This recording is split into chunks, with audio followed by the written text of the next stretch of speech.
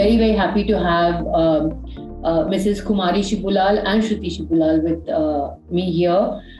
It's going to be an amazing session because, they come from a family that does a myriad, I think, lines of social work, and each of them has their sort of pet areas as well, but they all sort of also work together under one common umbrella. So, it's exciting to have you. Thank you so much. And to start with, if I can start with Kumari ji, can you tell us a little bit about, why did you start? What was the reason for you to feel motivated, for you to feel like you had to do this? And sort of what got this journey started? Yes. The education and healthcare as a primary focus in the philanthropic journey in our life. And why education? We believe that because of the education that we received, that is the reason we are here today. And healthcare, one of our children had some health issues long back. And we got it resolved because we had money and we were in US at that time. So we were thinking about what happens to a child in India and who does not have money. How will he survive? So that is the reason we started the healthcare program. Would it be okay for us to say that you started off feeling that, a sense of empathy that if my child is going through this, what about other children who don't have the same means? So you started with healthcare and then you kind of branched out into other areas. Amal, but to go back to why you wanted to work in education, it's because of your own sort of background with education in terms of your village and you being the first in your family, in your village, first girl in your village to go to college. Yeah. Okay. The opportunities that were given to you, I think you had a scholarship, right? That was given to you for 2000. Yeah. Yes.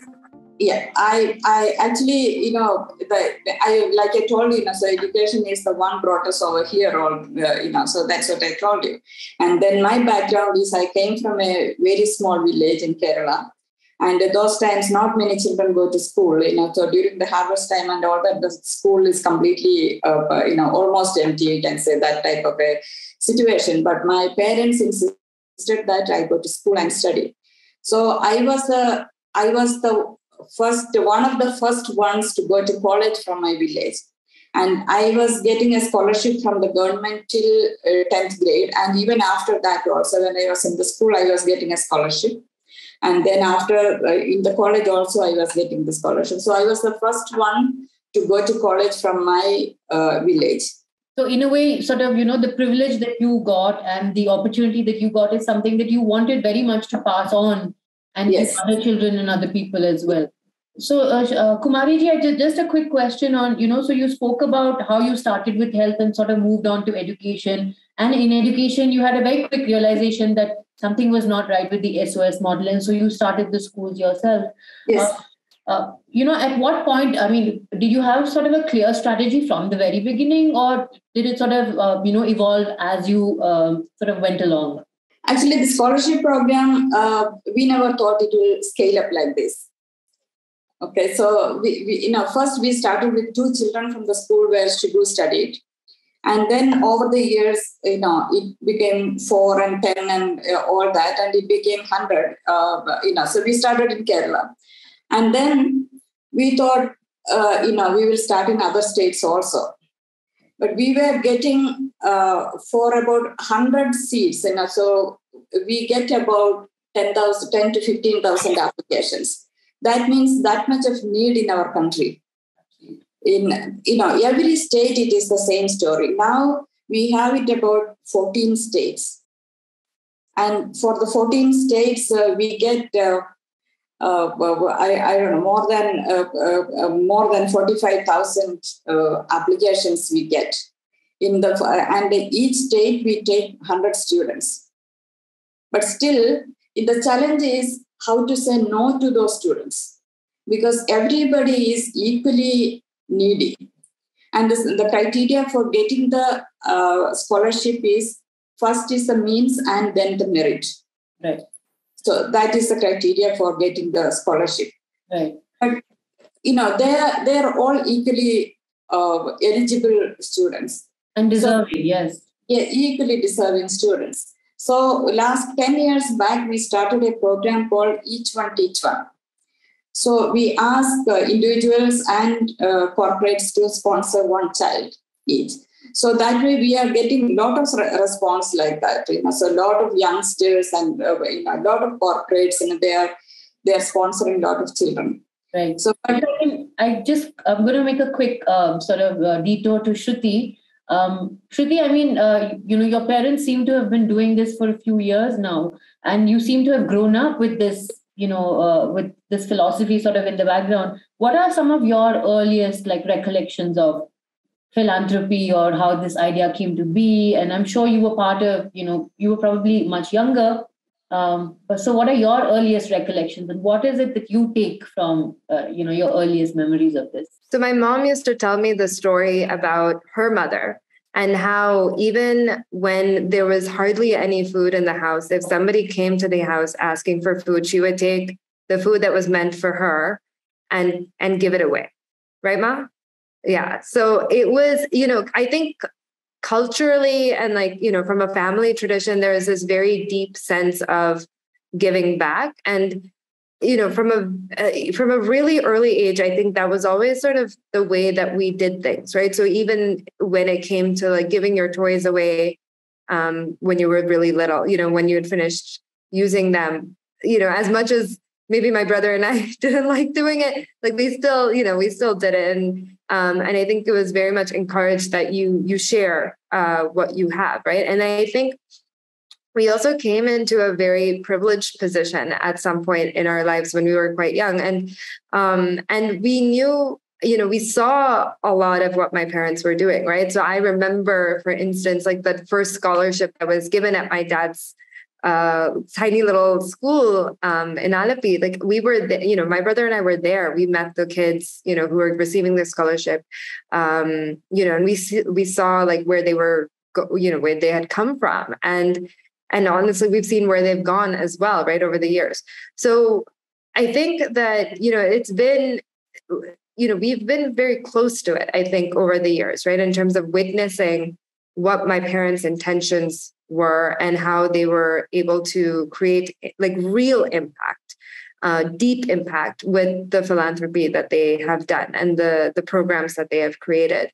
So even the Ankur program that my mom mentioned, the one that, she was looking there, they had to look at an adaptation from the original, from the SOS program and stuff like that. The kids were originally housed in these homes that we had created actually around our neighborhood. So I used to spend a lot of time with these little kids, just playing with them and kind of, and talking to them and stuff like that. So it's been, it's always been there, for several years, it's always been around us and sort of imparted to us. And I think there's a sense of responsibility in us as we've grown older that we should continue on in this legacy of giving and in sort of upholding the good work that has been done, and the intentions behind it. So in a way, a legacy which means not just being successful in business, but also the good work that was started, right? That's a very important aspect, I think, of what you're trying to say. Not to everybody, but it is unique in that there is no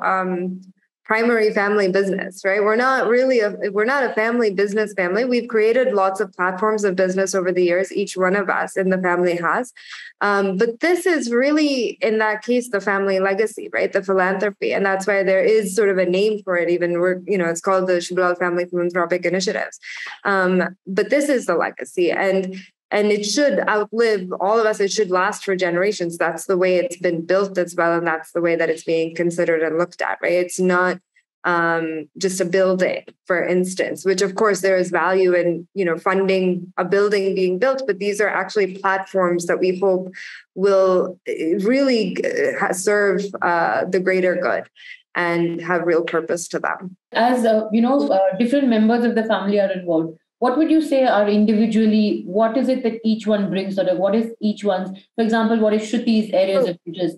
What does she bring to the table saying, this is what I want done? Or what is your individual? So Swathi, I mean, my parents are still very much the head of this, right? Because it's not, I mean, the businesses are different, right? Like, I have my own business and each one of us has our own, in my generation, we each kind of have our own thing that we do. But from the family philanthropy perspective, it's still very much run by my mother and supported by my father. That's the way that it's kind of, and they both, I mean, they bring tremendous amount to it, right? And they're also the ones who are, I think, they're the drivers behind it, right? So my mom is the one who, like she said, she's heavily involved into each of the initiatives. And my dad brings a lot of the technology background to building these platforms. I think in my generation, we are supportive in the sense that we're involved, we're learning, we're there. But in terms of like the larger decision making, I would still say it's very much with them. And it's not sort of, there's not that many cooks in it, in the kitchen in that sense, right? It should be them. At some point, maybe it will get, passed down, like however they want to do it. But at this point, it is still mainly them in terms of these larger initiatives. I do want to say one thing though. It is not, I mean, we are very much an operational sort of foundation, in a sense that we have these initiatives which we very much run, but with, even within that, there are parts of it that we are able, each one of us individually is able to grow. Like, so for instance, I started an initiative within our foundations called Satya a few years ago. And that was based on, a passion of mine. So that was created within the philanthropic sort of the network. And then, Amma says we don't write checks, but we do support other organizations as well, not to the extent which I think many other large philanthropic, known philanthropic organizations do. And that's because, our core sort of, this idea of healthcare and education, we do it very well. And we're really, set on expanding that as well. But there are a number of initiatives that we have supported. And some are driven by individual choiors, and some are, driven by sort of group choices. So I think, like, for instance, something that my mom and I... Safe to say that, you guys sort of run and sort of spearhead and run programs that you all do really well, but where you feel that you're able to support someone else, you do give money to them, just so as to expand your sort of the horizon, expand, whatever work is being done, right? Exactly. Yeah. So Atri, for instance, is one of the leading environmental think tanks in the world. My parents started supporting Atri, I think, several years ago. There's a women's organization that, we've been supporting called Women's Education Project for many years. There's a organization called Olympic Gold Quest, which works in the sports arena, which is related to the work that my husband does, for instance, that we support. So I think, these are sort of minor in a sense, but they are, I think we do have those instances as well where we do support these external organizations that we feel are really creating impact. They kind of tie into the larger giving philosophy, right? Even though they may not be large projects, I think it sort of unifies all the work that you do in terms of philosophy and giving and what you think is important and why it's important. Yeah, I mean, but again, I think the core vision for my parents, and Amma, you can please step in and correct me if I'm wrong on this, but, we do feel that education and healthcare are very primary, I think, at this point in our country. Yeah.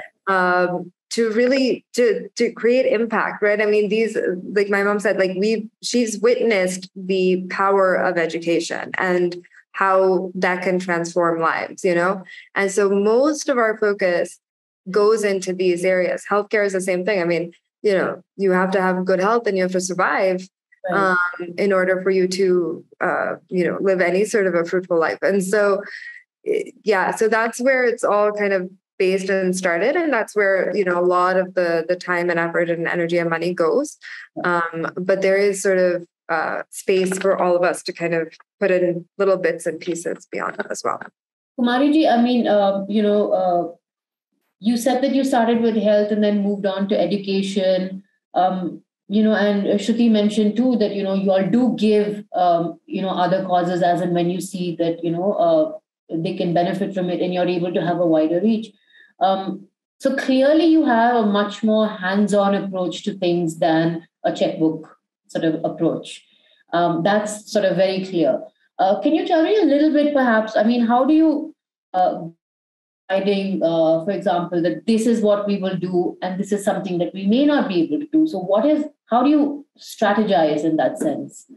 Someone approaches us, and so a lot of it, and wherever we are sponsoring and supporting them, so maybe it is non-people or somebody, they are known by someone else that we know that they are doing a great work.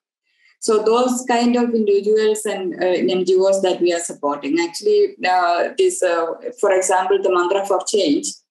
So when they approached us many years back, so we had no idea how they are working. But one of Shibu's colleagues, so they knew them very well and they knew the work what they are doing. So that is how we started working with them, and they are doing a wonderful job. So they are expanded so much after that, after our sponsorship, and they are getting another sponsors also now.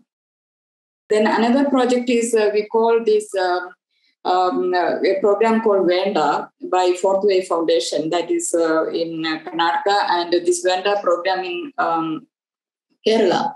So that is for the substance abuse in between the children and the transporting and the substance abuse. So that person knew Shibu somehow, and she approached us, and then by talking to her, so we came to know that. There are a lot of people talk about them, and then we had the trust in them, and then we started supporting them. Even though we, it is a writing check process. I review with them every month. Every month I review with them, and then sometimes I give them advices, and and they have programs for mothers.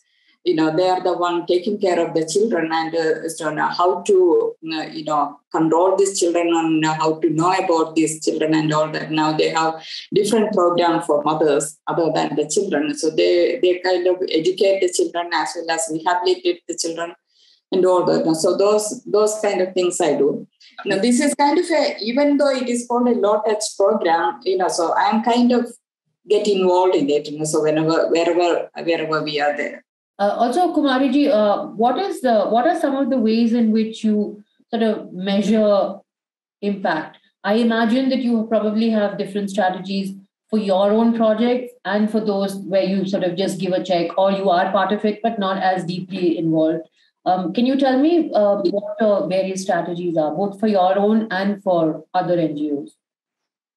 Yes, our own thing, actually, this Vidyadhan program, we started in 1999. It's now it is about almost 23 years now. So over the years, so we could see that visually, what is happening in their life. So we can keep contact with all those children. Okay. So we did an impact study, and it says that, after they finish their studies, and they get a job for sure in 2.5, because they are all very smart children. So they get a job immediately, and within 2.5 years, their economic level will go up. So they will be in the BPL level when they get the job, and within 2.5 years, so they will be out of the BPL level. So that is the impact study that we could do. But some of it, some of the social changes, it will take a long time. Absolutely. Very, very long time. So we have to be patient. We have to be very, very patient for that. So I did just a quick sort of a bit of a detour, but a lot of organizations come in talking about impact and numbers, and this is our number for the year and so on. What is one piece of advice perhaps that you can give to someone who's constantly sort of saying, here are number crunching, here's a number crunching system, and here are impact for the year? What is something that you'd like to say? You need to get deeper into it, because I think you really have to just ask a lot of questions and get deeper and deeper and deeper and really think through the model, right? And try to understand it. I have an example of this. This skilling is, so the initiative that I mentioned before, Satya, works in skilling, essentially. On the face, that's what it looks like. There's a huge number of skilling institutes in this country. And actually, there's a lot of data available. If you look at the data, it looks very, very positive. What you realize when you look at it a little bit more closely is that all of that data is essentially data for 3 months after a person has graduated from the Skilling Institute, which means that they've been employed for 3 months. It says nothing to say that have they stayed employed? Have they remained in the same industry? Have they moved on to something else? Even 6 months after all that money has gone into ensuring that they are skilled in a specific vocation. That's not, is that real impact? Are we, is the impact of all of that, all that energy and effort, is it really just for 3 months? It seems unlikely. So there was actually an organization, which looked back 10 years. And this is a very large skilling organization. And they realized that their impact was 7%. Unlike the 98, 97% that at 3 months, over 10 years, it was 7%. And they completely pivoted and they started looking at it very, very differently. But that's because, they had the willingness and, to change. So anybody, I would say, if you're getting, if numbers are getting thrown at you, please just look at it closer, talk to them, understand it better.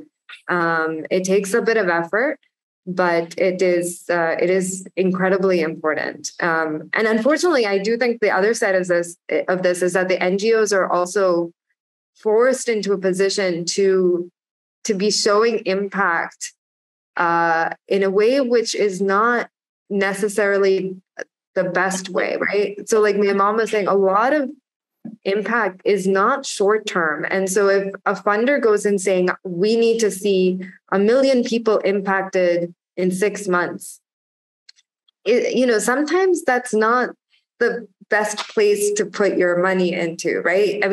Impact, takes time sometimes to real deep impact. And so funders also have to be very clear about what is it that they want their money to do, and really try to find nonprofits that are aligned to that philosophy. I think I agree with Kumari ji, and I think the operative word really is patience. And yes, we do operate like a lot of businesses operate in terms of structure, in terms of processes, in terms of impact. But a lot of those take a lot longer than businesses, right? And you kind of have to have a slightly different approach to them.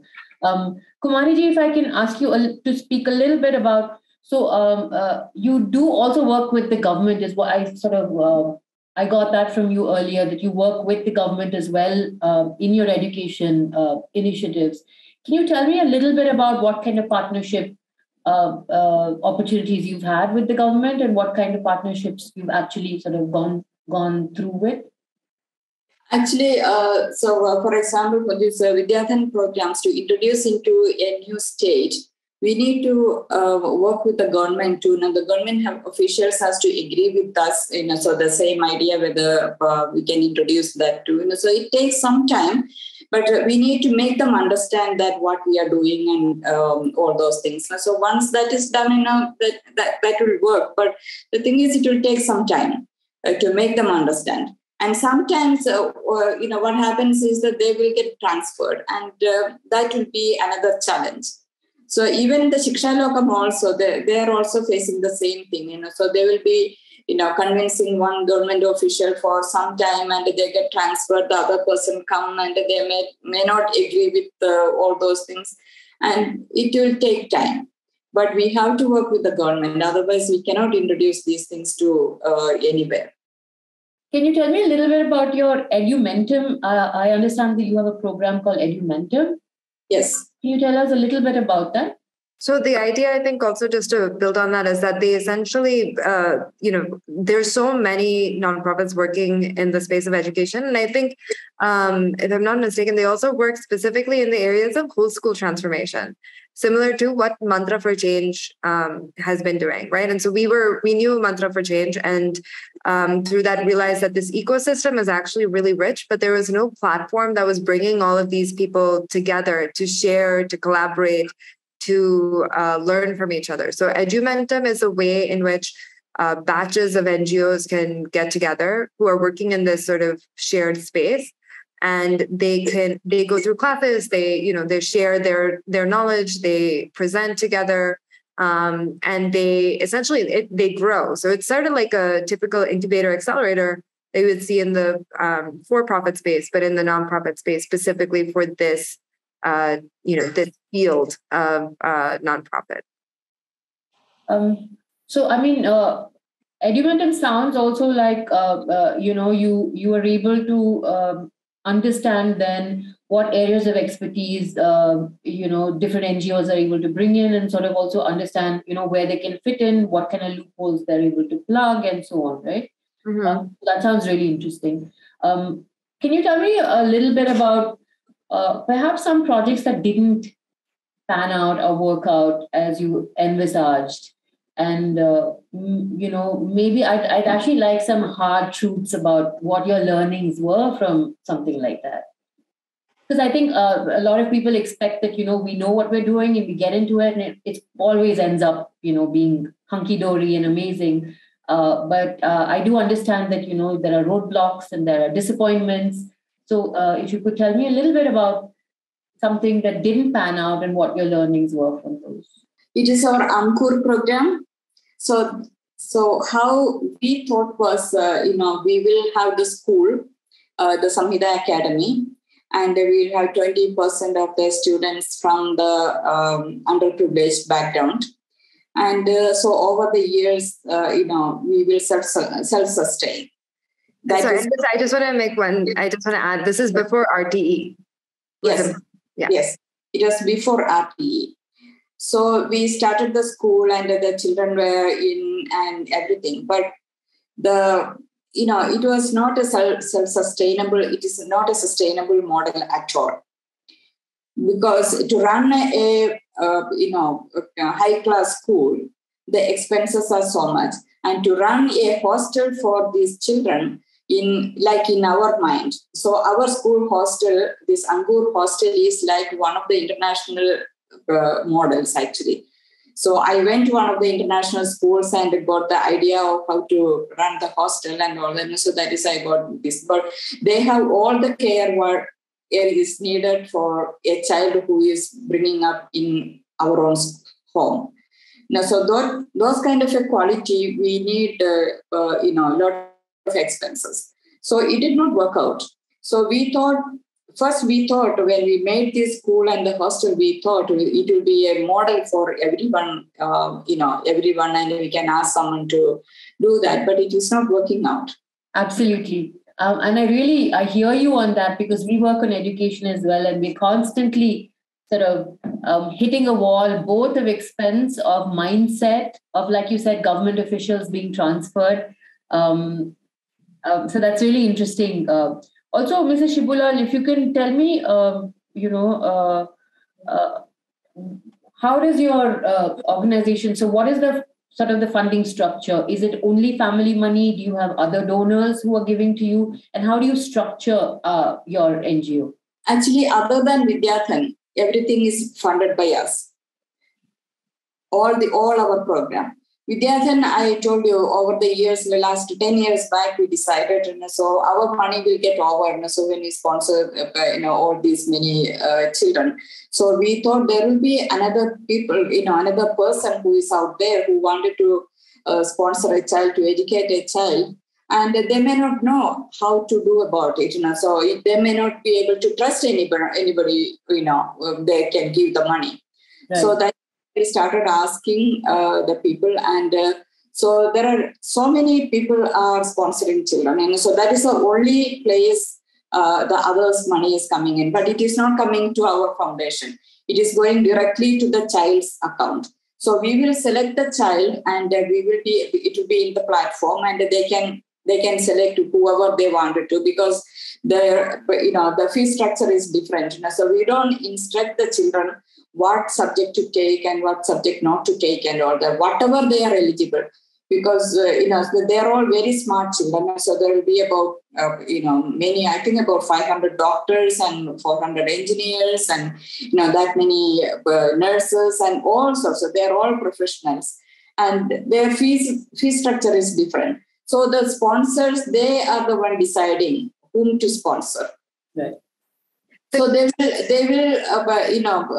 take the child, and then we will give them all the information for the bank account, the child's bank account, and all the details, and they will transfer the money. So it is not coming to the foundation at all.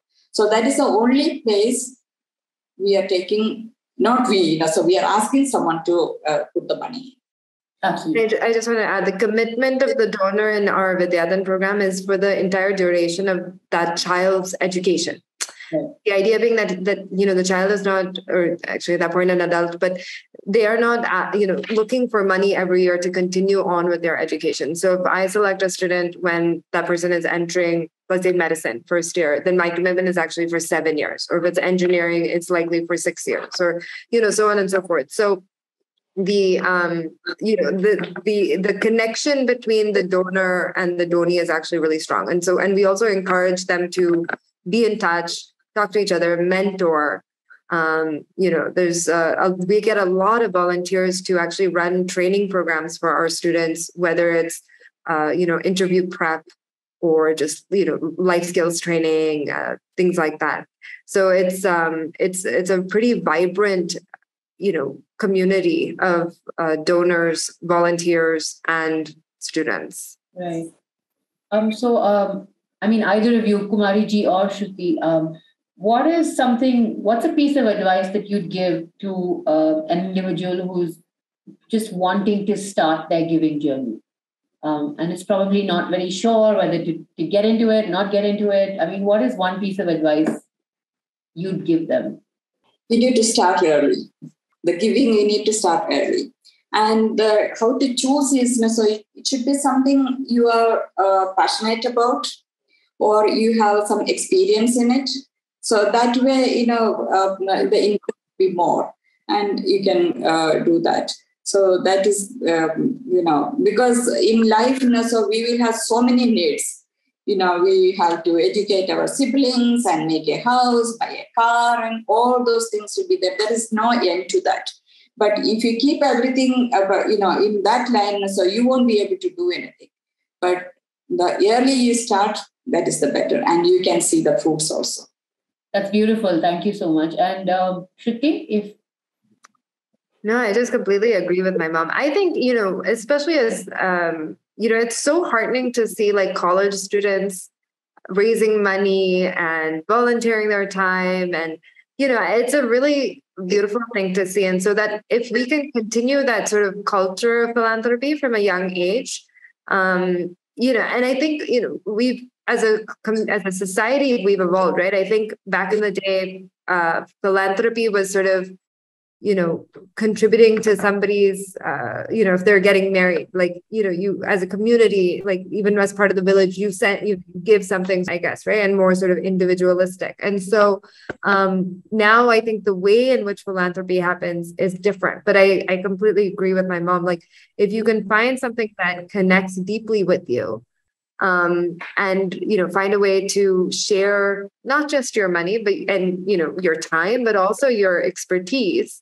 then it's a wonderful way to have fulfillment in your life, and then to further role model to others as well. Actually, one thing my mom touched upon briefly, but Each One Teach One, that program within the Vidyadan scholars. What happens is actually our students, they are encouraged to become a donor when they are able to. So we've had several kids who have come from low income backgrounds, who have, studied, gotten good jobs, and then eventually come into positions after they've, taken care of their siblings' education, built their parents a house, all of that, where they become donors for the next generation of scholarship receivers. And so that's an amazing testimony to the culture of philanthropy that I think we want to see. Sustainable otherwise. Just one last question, Kumari ji. It's been a wonderful conversation. My biggest takeaway today, I think, from you is don't just write a check, be involved. I think the power and the sort of the happiness and satisfaction you get from that is immense and irreplaceable, inexplicable even. And that, a lot of your work has sort of stemmed from a need, and that there's no end to that. So as many people as can come in, put their interest and passion there and sort of go forward. We need as many people to come in as possible, as many minds and as many hearts to come in. And of course, I should be mentioned that the most powerful thing I think from this conversation is that your own students and your own beneficiaries kind of come in and close the loop and sort of circle back and give back to their community. And you're empowering people to sort of carry this journey. So in a sense, that's a very, very powerful legacy for you all to have. Not just your own family doing it, but also every beneficiary that sort of comes to you has the power then to take it back to someone else. So thank you so much for this wonderful conversation. I hope to meet you sometime soon. And thank you so much. Thank you.